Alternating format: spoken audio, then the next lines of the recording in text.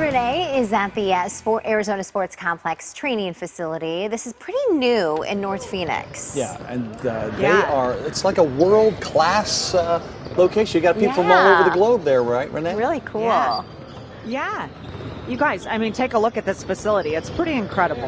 And the students that are out here today, these athletes are actually from Italy. So we are north in the valley right now, but the students are from overseas, and they're coming here specifically for this camp. And we're talking to Peter this morning, who's running this whole thing. Peter, tell me why these students are here and what they're doing.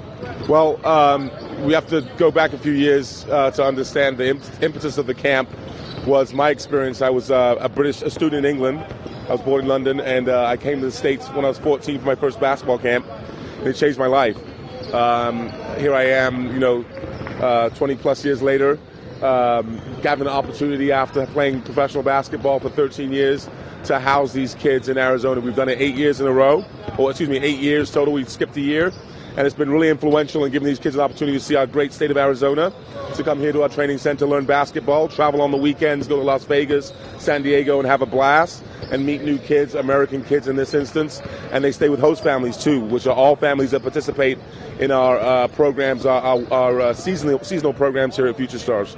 Wow. So what are they learning when they're out here? Skills, training? I mean, are they coming where they already know how to play? What are they doing? Yeah, I have a unique philosophy when it comes to sports. I'm not very, very few kids are going to make it to be professional athletes. And so the elite athlete is something that's coveted, obviously, by a lot of programs. I don't care about that. My focus is that, our focus is that we want to be able to give these kids an opportunity to play sports and learn about life, right? So the character development, the life skills, learning how to lose, learning how to win with humility, learning how to develop themselves, and learning how to solve problems based on failures. So those are the things that we look at here. And I think basketball is a great conduit, and of course volleyball is a great conduit to be able to do that for these kids, and they have a really good time. And you see them grow and develop over 3 weeks. Think about it. 3 weeks, 7 hours a day, 28 hours a week. I can't do the math that fast, but it's a lot of hours of basketball. I can't do the math that fast either. But you said also on the weekends they have an opportunity to travel, so it's not all sports. No, it isn't. And they also have English language lessons during the day and cultural lessons. So we have an academic piece that we integrate because academics is more important than sports, obviously. And yeah, they get to travel to Las Vegas. We went to Las Vegas this weekend. We saw the Summer League. They got to meet some NBA players, JaVale McGee. They saw Zion.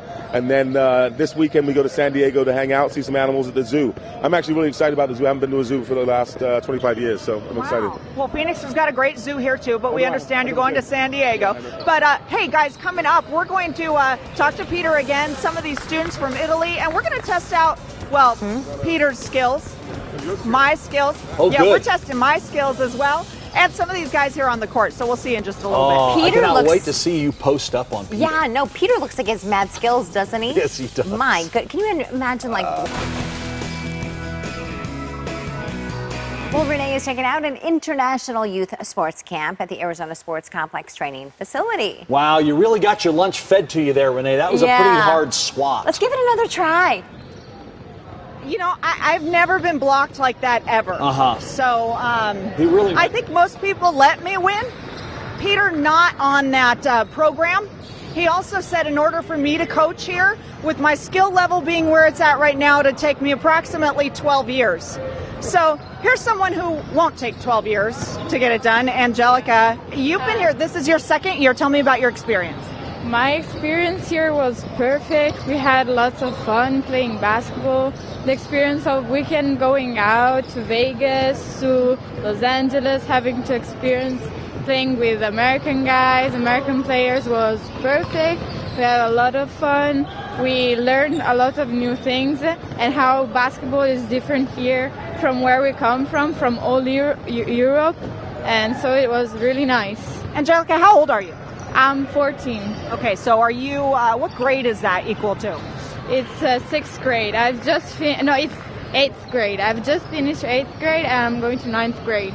Wow, that's great. Well, we hope you'll have a good time in San Diego. I know you're going there as well to the zoo. But there's some of the coaches out here even that started as campers themselves and are now here, as coaches. Peter, we're talking about, some of these guys that have been with you for a while. Yeah, it's kind of interesting actually. Paolo and Tommy, I played with Tommy's brother, Ivan Gatto, and Paolo. Both of those guys came to our first edition of the camp. So it's been a while, but now they're back as coaches and they're professional athletes in Italy. It's good to see them because they've really taken a lot of the things that a lot of those seeds we initially implanted in them, just about the values of teaching and mentorship. They've really taken those things to task, and they do a wonderful job.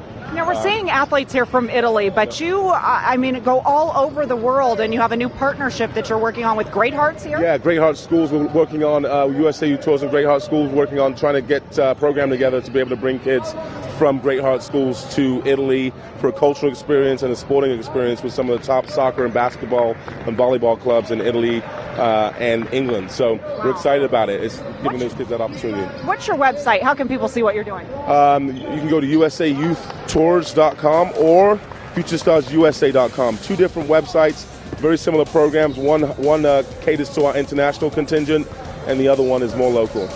Thank you, Peter. We're going to play some more, but I think I'm going to ice instead. Maybe some cryotherapy. Oh, no. Maybe they have an ice bath there for you. I'll take that. Yeah, they might have ice baths off to the side. Oh, look, he's going one-handed. Ooh, not bad. Kabam. Yeah. Lay out that